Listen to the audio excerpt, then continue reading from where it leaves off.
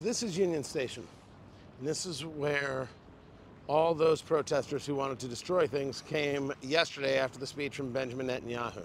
Here, these were the flagpoles where flags were taken down and Palestinian flags put up, American flags were burned. They've already been replaced.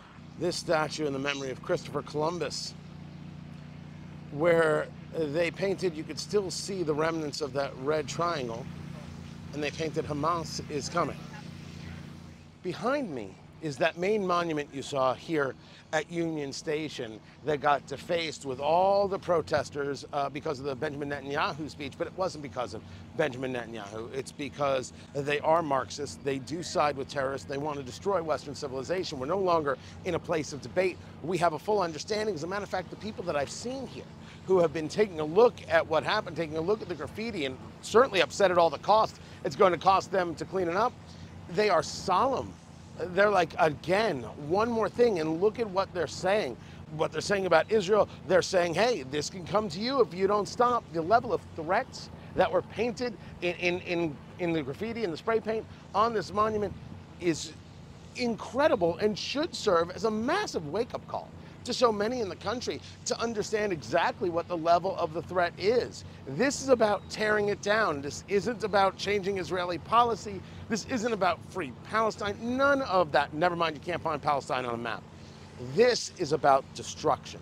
Pure and complete destruction. That's what all of this is about. What's amazing, as I'm talking to you right now, there's just a guy sitting, listening to music, wearing a keffiyeh, hanging out like it's an average Thursday, not a care in the world, maybe read a book, maybe go have a lemongrass smoothie later. Some of the slogans that are painted on this monument, End Israel and Free Gaza and Free Palestine, are absolute threats, including the concept of Muhammad is here. So there is a lot to take from what took place in Washington, D.C. on Wednesday night after the speech of Benjamin Netanyahu.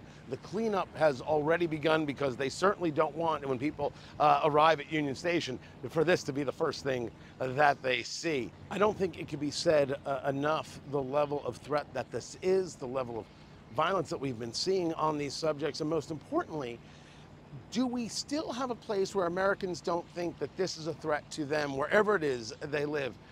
It's painted on the walls here, but it is reality for everybody across America. There is a serious, serious problem, a serious disease problem with people, call it Marxism, who want to absolutely burn down what the nation is and look for any excuse. And eventually, they won't need excuses at all.